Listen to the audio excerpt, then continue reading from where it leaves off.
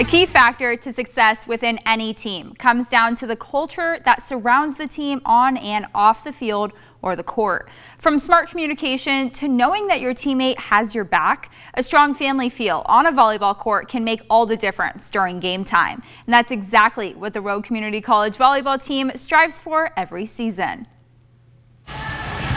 Our big motto has been family. We want a family. Like, family's huge, and that's what we go with. For the Ospreys, the culture surrounding the team on and off the court is one of the keys to success.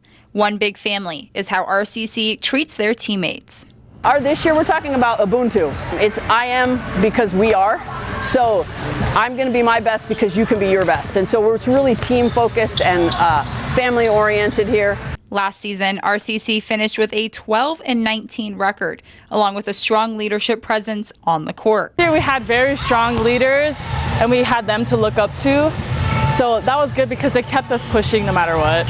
With new faces on the court this season, the veterans are putting their focus into leading every game. Just by being a good leader and keeping a good energy, bringing good vibes, and just never being negative. It's a huge advantage for us with our returners. They understand that.